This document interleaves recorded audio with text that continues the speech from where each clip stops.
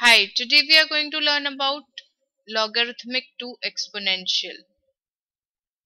Let's look at the problems. Solve. Rewrite an exponential form.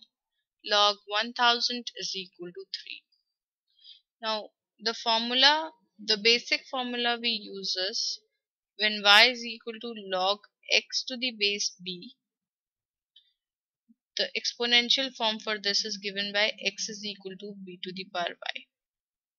Means this base b here gets the base shifted to the other side and becomes the base of the exponent y. I remember it like this, that this base b becomes the base on the other side. Now let's consider our problem. Log 1000 is equal to 3.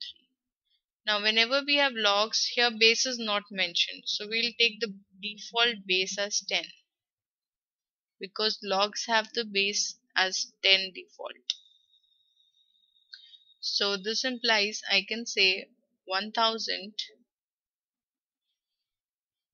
is equal to 10 to the power 3. This base becomes the base on the other side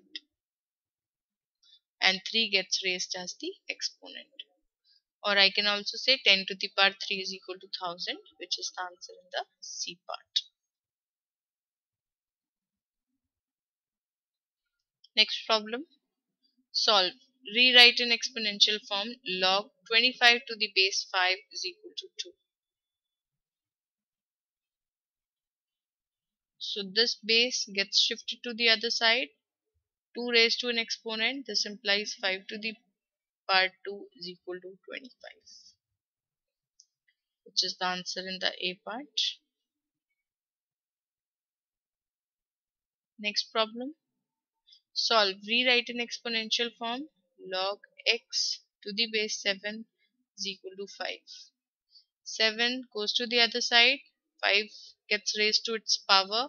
So we get 7 to the power 5 is equal to x, which is the answer in the B part we can see. I hope you can practice more problems on converting logarithmic to exponential form now. Thank you for watching. Have a great day. Bye bye.